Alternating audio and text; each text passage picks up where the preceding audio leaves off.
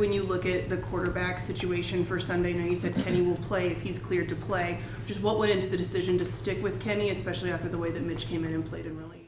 It's really just not a lot to talk about. We're not going to blow in the wind. We're going to be somewhat steady.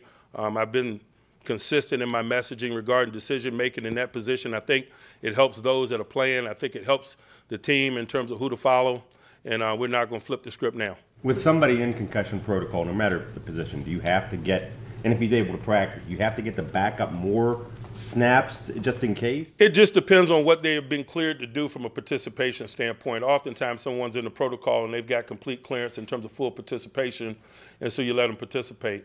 Sometimes it's limited, and you limit their participation. When it's limited, obviously it provides additional opportunities or reps for others. And so he's been given full clearance from a participation standpoint relative to his position, and so he'll take all of his reps tomorrow unless something changes.